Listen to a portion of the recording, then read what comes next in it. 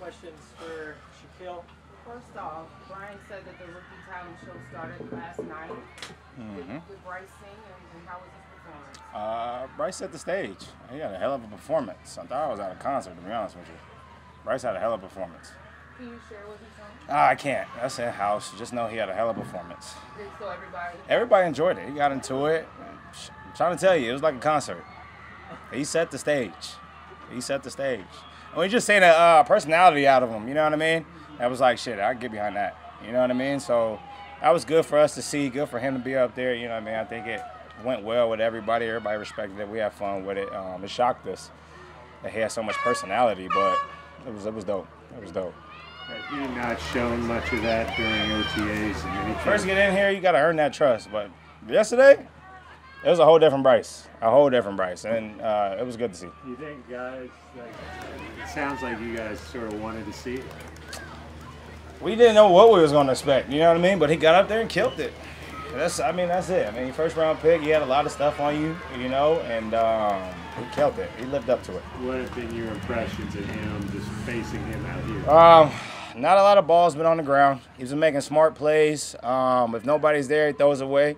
He's making smart decisions, smart checks, getting the guys in the right reads, right routes. I don't know a lot about their offense, but to me, it looks like he's doing everything a starter should be doing. You know, he's out there, looks like a veteran, controlling the huddle, controlling guys. You know what I mean? He's out there having fun. Shaq, Camus got 2 picks in 2 days. What are you seeing from him? What does he bring to the defense? Camus one of those guys that's just like a silent killer. You know what I mean? They brought him in for special teams, but I definitely think he's going to be one of those guys playing. They got to put him on the field somehow, some way. You know what I mean? He's been making plays. He's fast. He's smart. He's a veteran.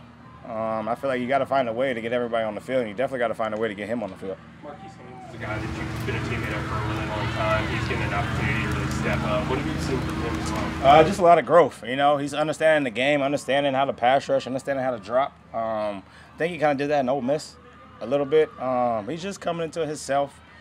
He's very quiet sometimes, but he's a guy that you could definitely rely on and depend on, especially if you need something. You know, they double-team Burns. I definitely think he's going to come alive with those one-on-ones, you know what I mean? He has everything Burns has, you know? You just got to go out there and showcase it.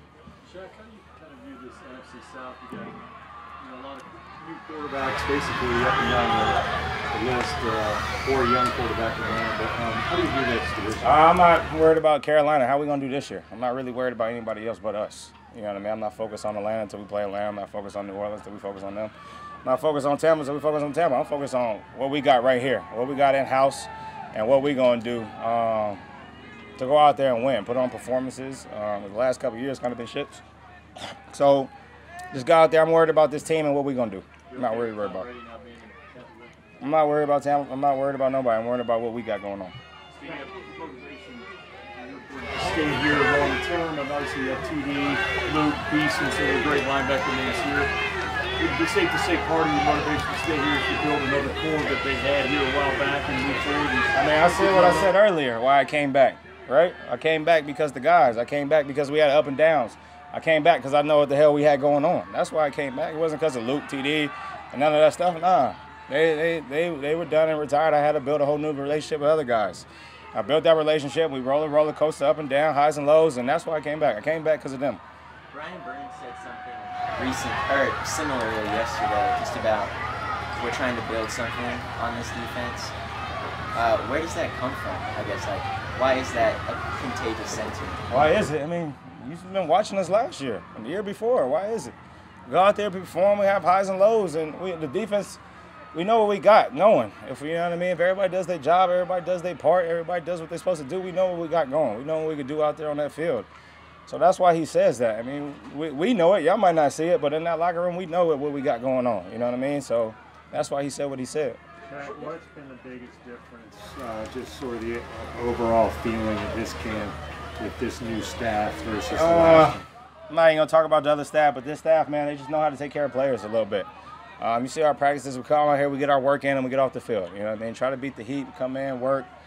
We're going to start doing situational stuff. You know what I mean? He's bringing in that because it's all about situational football. Things happen, 2 minutes happen, 4 minutes happen, you know what I mean? So it just bringing a lot of knowledge into us and making sure everybody knows what to do and handle situations. You know what I mean? Nobody folds under pressure, and that's what they're doing out here for us. what makes Tommy Trumbull such a good fit from the other defense now to this defense? You said Tommy? I'm sorry. So I was like, Tommy? That was my guy. I was ready to talk about Tommy. The son got to me. I meant Frankie Luther. Frankie? Ask that question again. I got Tommy in my head right now. What makes him such a good fit for this defense? I think Frankie's a good fit in any defense. You just got to know where to put him in and play. You know what I mean? He's one of those guys you just got to let just go. He's going to make a play when he makes a play. He's definitely one of those guys you rely on. You could drop him in coverage. You could definitely want to blitz him. You definitely want to put him on the line and let him be up there. That's where he wants to be. That's where he likes. And just let Frankie be Frankie. You know what I mean? So I think he could fit a 4-3, a 3-4, 3-3-5, whatever the hell it is. I think Frankie could fit anywhere. I will ask you about. Time for a couple more. I will ask you about an offensive player. What have you seen of Icky coming in his second year? Icky? Yeah. Icky's strong as hell. Icky's strong as hell. But you know, Icky is definitely improved a lot. You know what I mean? Just having that first year, going through whatever highs and lows, but I think he has one of the best offensive line coaches in the game. And going against Burns every day, you got Bowes, you got Timo on the other side, Brady, and you got Corbs coming back. So he's definitely learning a lot. But you go against Burns every day, you know what I mean? He's just going to make you better, you know what I mean? So he's definitely one of those guys that definitely is going to improve this year.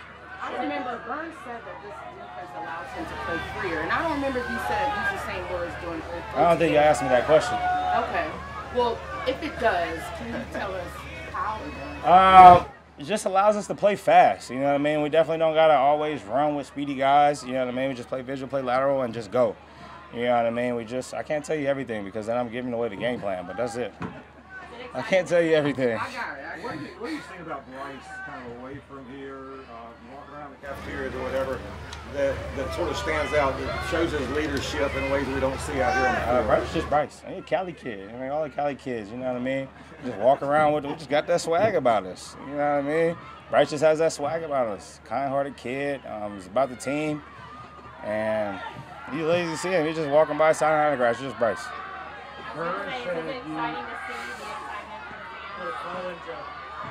I mean, I've seen it with Cam. You know what I mean? But it's good to see how he just carries himself. First pick. You know what I mean? He carries himself like he's been in the league for a while. So, you know what I mean? I don't know. His parents raised him right or something. But the kid knows how to carry himself.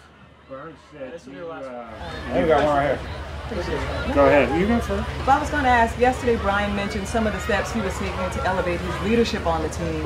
And he talked about sessions with you first thing in the morning throughout camp. So how did that unfold? What did that look like? Burns said that. He said that yesterday. Yeah. Wow. Did he make it this morning? Nah, it's every other day. So Okay. it's every other day. Okay. But, you know, we just brought out our little secret weapon to help us out through the year. You know what I mean? Stay conditioned, stay moving, stay relaxed, keep our muscles going, and not getting tight. But that was Burns' first day, but he did well. You know what I mean? That's what kind of a leader is. You just got to do more than others, and that's what Burns is doing. He's figuring it out. I'm probably going to be on my way out in a couple of years, so Burns is probably the next one up. I've been approaching him about it. But he's been saying he's going to do it. And, you know what I mean? He did it yesterday, so he'll do it tomorrow. Are you every day at 5:45? Every day at 4:45? 5:45? That's the time. That's what he said? At 5:45, 6, 6:15, sometimes. Depends on when I go to sleep. You know what I mean? But is definitely. there a group of y'all that is pretty consistent? With that workout, it's just me and him. We'll probably get more people, but that workout is really not for everybody, to be honest with you. It's a lot of stuff, a lot of consistently moving, and it's just a lot. You know what I mean? If I get a lot of people to come join, that'd be nice, but it's definitely not for everybody. Y'all good? You like this today? Y'all good? It's hot. Thanks, Shaq. Y'all have a good one.